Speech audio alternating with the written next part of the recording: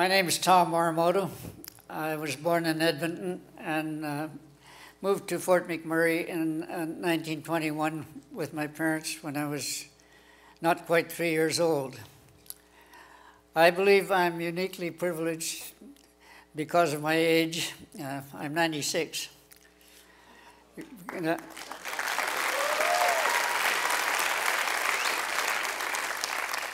I'm one of the very few people, perhaps the only person still alive, who has this link to Fort McMurray's historic past.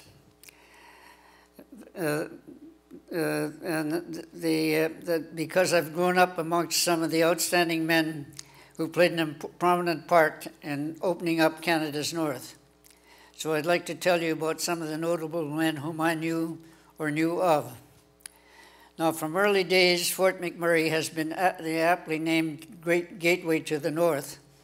Today, access to the north is by both railway and highway from Edmonton to Fort McMurray, where they link up with the Athabasca River for travel to the north. However, long before there were any railways or highways in Canada, the principal means of transportation to the north was by water. Therefore, goods had to be transported during the summer, as the only means of transportation in the winter was by dog team or on foot. The system of the history of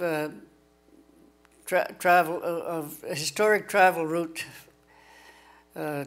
to the north was by a system of lakes and rivers from either Hudson's Bay or eastern Canada, which led to the Métis portage. The Métis portage led to the Clearwater River and then the Athabasca River waterway to the north. The first white man to travel over the Métis portage was Peter Pond in 1775. So after Peter Pond's discovery, this became the sole route to the north for almost 100 years. Now, when I was growing up in Fort McMurray, the Métis portage was a thing of the past. But there still lived in Fort McMurray an ex-voyageur by the name of Paul Fontaine. Paul didn't know how old he was, but said he was born in the summer of the fire in St. Boniface. So it was presumed that he was born in 1843. He lived in a log house just off Franklin Avenue, and I think it's about Morrison Street. Paul, with his long beard and bowler hat, he still walked with the characteristic stride of a voyageur, with his head bent slightly forward and his arms swinging from side to side. He lived in a log house just off Franklin Avenue, as I said. He was invited to dinner to my father's place one day, and I was interested to see how he ate, because he ate all the things that he liked first. So he ate his apple pie first, and then he ate his steak, and then he ate his potatoes, and then he ate his vegetables last. The main disadvantage of the Métis portage route was the arduous backpacking of goods across it. This disadvantage led to its gradual demise, and this began in 1867 when Louis Fosenov, who was known as Captain Shot, made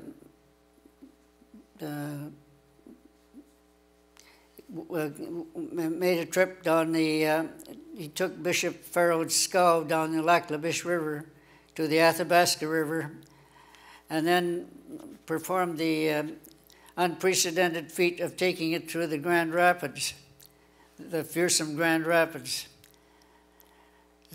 I got things mixed up here a little bit.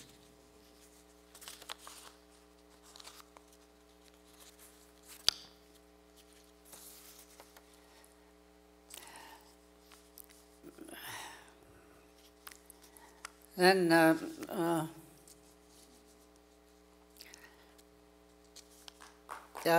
Captain Schott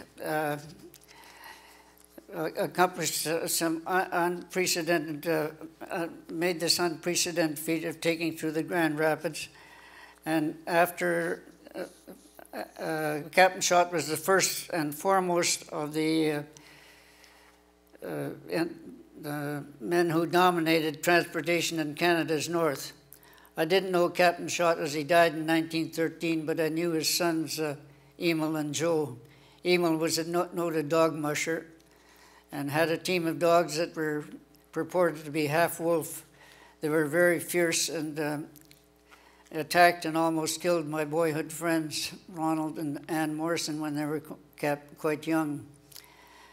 After Captain Schott showed that the Grand Rapids could be conquered, others followed suit, and the Athabasca River began to take over from the Métis portage, especially after the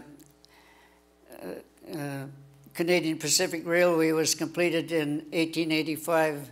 Then goods began to be brought from eastern Canada by rail to Calgary, and then by horse and wagon to Edmonton, and the final 100 miles to Athabasca Landing, where they were loaded onto scows for the trip down the Athabasca. As the Athabasca became the primary transportation route, some of the independent traders would take their scows on their own from Athabasca Landing, but the main flotilla of some dozen or more scows would be those of the Hudson's Bay Company under the command of John MacDonald. John MacDonald was the first settler in Fort McMurray, and lived on MacDonald Island, which is named after him. Ernest Thompson Cedar, the author who wrote Arctic Prairies, traveled on with his flotilla down the Athabasca in 1907. And he mentions an incident which happened during this trip. John wanted to take advantage of the high water which prevailed at the time, but the voyageurs rebelled and said that they didn't want to work on a Sunday.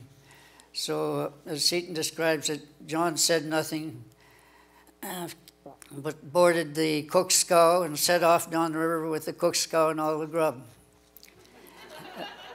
And the rebellion was over in 5 minutes. So as Satan describes it, that John said nothing, but grinned at me only with his eyes. Now I knew Big John MacDonald. He was the most genial man and always seemed to have a twinkle in his eyes, so I understand very well when Seaton says he grinned at me only with his eyes. Then there was John Sutherland, who came from Thurso, Scotland, at the age of 19. He came via Hudson's Bay, the Métis portage, to Chipewyan in 1883. He then assisted Captain J.W. Smith in building the first steamboat in the north, the SS Graham, in 1884, sorry. The SS Graham was launched in 1884 and made the maiden trip from Fort Chipewyan upstream on the Athabasca to Fort McMurray in 30 hours.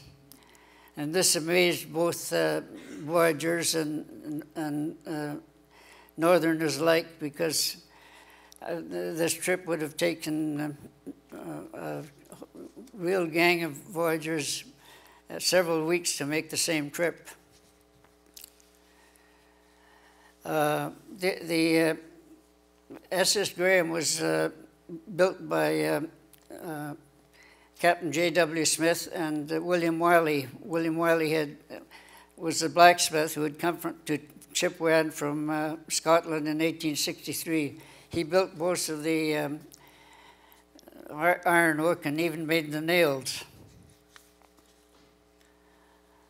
Then there was John Sutherland, who No, I said not John Sutherland. There was after him probably the most legendary figure of them all was Billy Ludet, William Cornwallis Ludet, fondly known as Billy. His outstanding walking trips and prowess as a guide and riverboat pilot have made him a legend. In 1907, he served as a guide for Ernest Thompson Seton on his trip to the Arctic. And Seton had nothing but praise for him, saying sturdy, strong, reliable. And when it came to the portages, he would shoulder his 200 pounds or 250 pounds each time. In 1914, Billy was the first man to take a steamboat through the Grand Rapids. I asked his widow Jenny about this, and she said everybody told Billy he's crazy to take a steamboat through the Grand Rapids. But Billy, he wait and he wait for the high water. Finally, after several days of rainfall, the river water level rose, and Billy made it safely through the Grand Rapids and the succeeding 10 rapids to Fort McMurray.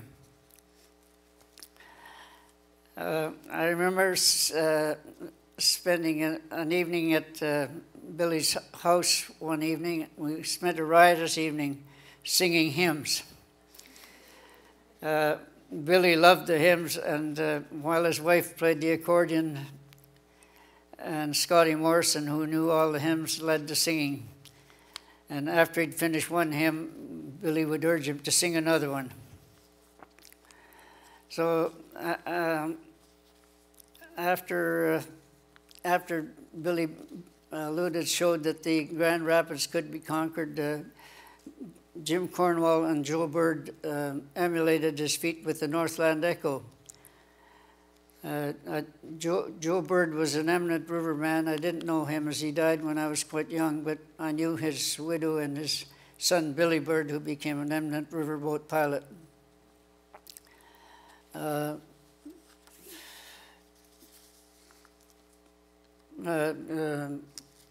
Ernest Thompson Seton says about Billy Ludet, after Billy had captured his bag, which had capsized on their trip up the Athabasca from Fort McMurray, and Billy Ludet and the two guides, Billy Ludet and Elzar Robillard, immediately began riving down along the riverbank downstream in pursuit of the bag. And the bag contained 600 pages of observations and 500 sketches that Ernest Thompson Seton had made during his Arctic trip. And after running many miles down the river, they finally retrieved the bag. And Seton says, "My heart swelled with gratitude to the brave boys who had slidden, tumbled, fallen, swam, and climbed those perilous, horrible 14 miles to save the bags, which they knew, which to them seemed of so little value, but which they yet knew were to me the most precious of all my things." After Billy Ludet showed that the Grand Rapids could be conquered, Jim Cornwall and Joe Bird emulated his feat with the Northland Echo. The isolation of the North Country was finally ended in 1939 when Wap May's Commercial Airways began scheduled flights to the north, as far north as the Klavik, with airmail, passengers, and freight. I knew Wap and his wife Vi used to play softball with them. Vi was a very good athlete and probably Canada's top equestrian. I later worked for Wap May as an apprentice radio operator at Fort McMurray. I worked for a year for no pay. They finally paid me $30 a month. I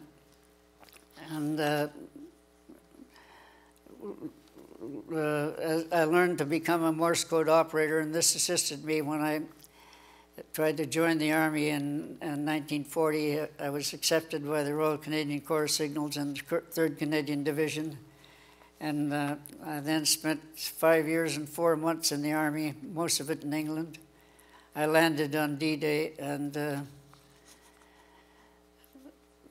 went through the whole Northwest Europe campaign. I don't think that many people know of the many kind acts that Walt May performed. In my case, when my mother died at Fort McMurray in 1938, I was in Yellowknife looking for a job and didn't have any money, and Walt arranged for my fare back to Fort McMurray to attend her funeral.